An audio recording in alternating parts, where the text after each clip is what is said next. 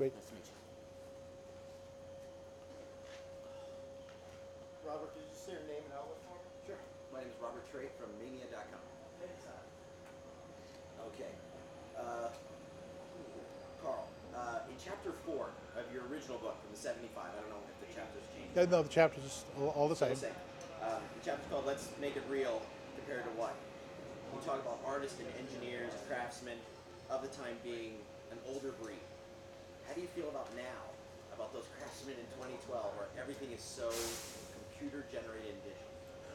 Well, they're working with a different skill set. They're working with computer analogs for live action, and they're faced with a different set of problems. I mean, they're faced with getting fires to look like fires and not, superimposed. They've got to make adjustments for wind and weather that in, quote, real life, you just film it. They have to create every frame essentially from pixels. And yet, the illusion that they're struggling to achieve is the same thing, a heightened depiction of reality that an audience will accept as a believable version of the reality that they live in. The set of expectations I think that's created by modern special effects is, I think, a great disappointment to every kid who straps on a cape and jumps off a roof or tries to do a karate spin kick and expects to slow down halfway through the kick and then finish. Real life doesn't work like that. And as we see from Jackass, the results are sometimes, really unpleasant. The hardest part of modern special effects is making them not seem like special effects. I mean, we admire them for being special effects. We go, oh, look at that enormous thing settling on Manhattan. But nobody's ever seen anything like that. So we don't know if it's right or not. So we have to suspend disbelief. I think there's a lot of money to be made by the first CGI special effects film that uses the genius of the special effects guys to create realistic episodes that are shocking to an audience that believes, well, shit, that could happen. I mean, anybody who's ever been in a car crash knows that it's not like the movies. And anybody who's ever pushed a car off a cliff for fun knows that they don't automatically burst into flames when they hit the bottom. And yet the Hollywood convention is all cars burst into flames. Well, watch NASCAR for a weekend. You'll see cars hitting the wall at 200 miles an hour, and you know what? They don't burst into flames. And they're running on nitromethane. So we've created a new reality that exists only in the theater.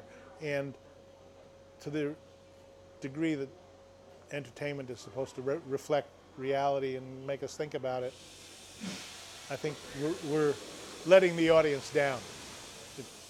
If you want my whole opinion on that. In your book, you talk about the duality of being both the screenwriter and the actor.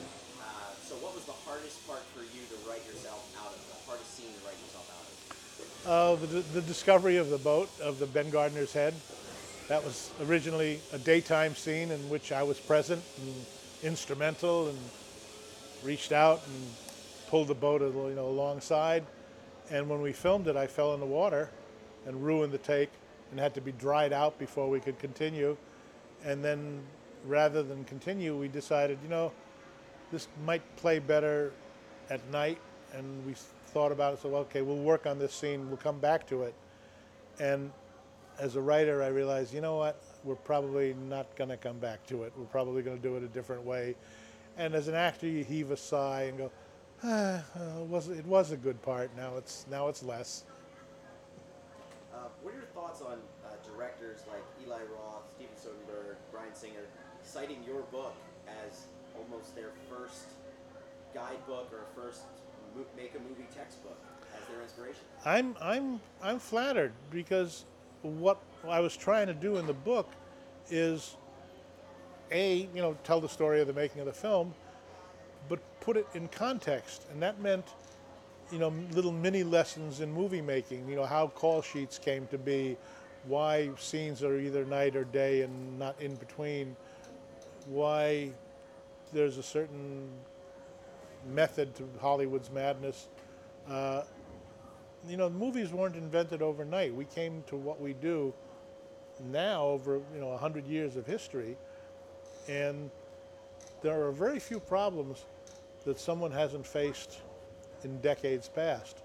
So in my attempt to put the process of making Jaws into the larger context of making movies, I took time out to explain things as entertainingly as I could, and that attracted a lot of young readers and a lot of people who became filmmakers because they got a glimpse of that. And to tell the truth, when I was a kid, I read a piece in the New Yorker by Lillian Roth called, it was on the making of The Red Badge of Courage, John Huston film with Audie Murphy. And that was kind of my model, because it was classic New Yorker reportage of a difficult film, a difficult shoot, a genius director, John Huston. And I said, geez, if I could do something like that, that would make me very happy. So that's the model I followed. And I recommend that book to anybody who's interested in books about movies. Thank you.